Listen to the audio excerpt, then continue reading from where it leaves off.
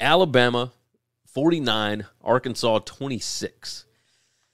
Yikes. This one was the tale of three different scenes, basically. It was a train wreck, and yet at the same time, it was,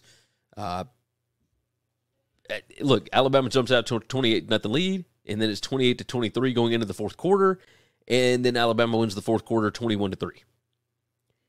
Hits your 49-26 score. If you were to bet that game to start and take Alabama minus 17, which is what it closed right before kickoff, then you come back and you bet Arkansas plus 24.5 right when Bryce Young went out of the game, you got a nice middle here.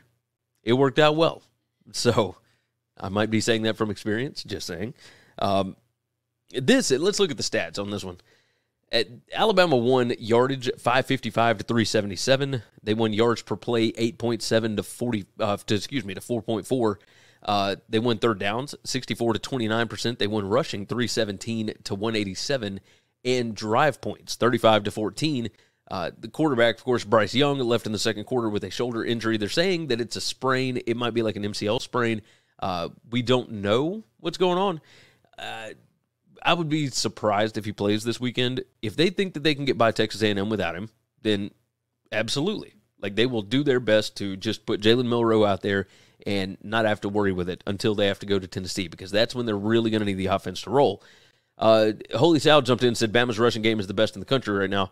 That would be incorrect. In the fourth quarter of this game, Alabama at one point had 6 rushes for 225 yards.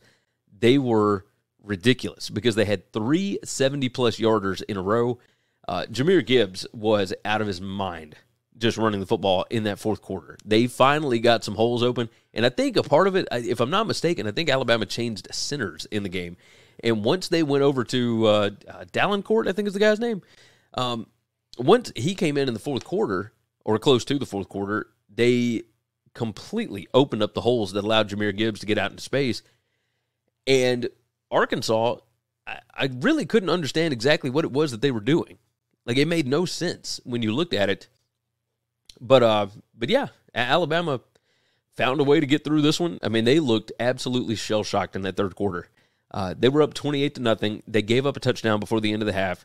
Arkansas came out, didn't do anything on their first drive, but then held Alabama to nothing on that second drive, or on their first drive. And then Arkansas scored a touchdown, kicked an onside kick, and got it. Scored again. I mean, just continued on until it was 28-23. They missed a 2-point conversion.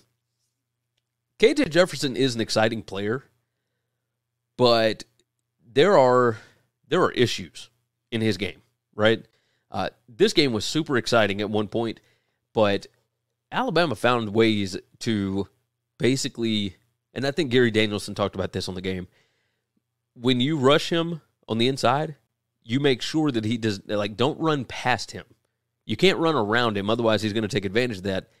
And basically, if you just close in on those tackles, when he tries to run, he's going to run directly to one of those edge rushers or to a linebacker. They did it all day. And so it was impressive on Alabama's part, especially on defense. Looking at KJ Jefferson's numbers, 14 carries, 62 yards. He did have some good scrambles in there.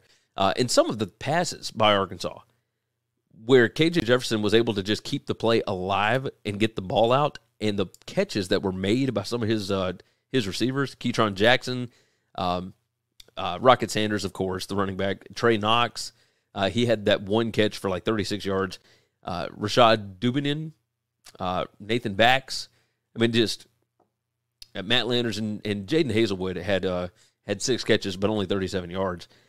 They made it a really fun game for a little while, and then that defense just bleh. So yeah, Alabama, I mean, expected points here. Yeah, they did pretty well. By the way, if you're looking again, if you didn't notice earlier, green is good, purple is bad over at Game on Paper. So that is what you're looking at for that one.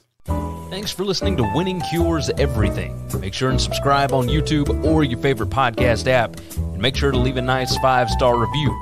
You can follow Gary on Twitter at GaryWCE. and the show is @WinningCures. Be sure to check out the merch in our web store and share the show.